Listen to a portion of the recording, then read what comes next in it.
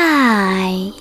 In front of me is REALME C55 and today I would like to show you how you can set up screen lock on this REALME.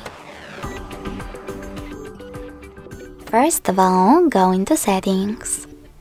Now you need to scroll down to access password and security. Then click on lock screen password and tap on one of those password types, numeric, alphanumeric or pattern. Over here, wait 5 seconds and choose continue in the pop-up. If you want to use different login method, just click on use a different password type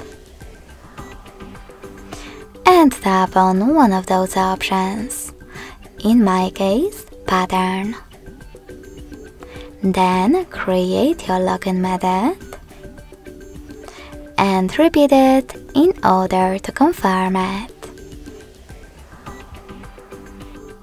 Now, if you wish to use your fingerprint unlock right away, choose enable. If you don't, click on cancel. So finally, when I switch off my screen, then turn it back on, I can see that pattern is now required. Thanks so much for watching. If you enjoyed this video, smash that like button, comment and subscribe. Bye!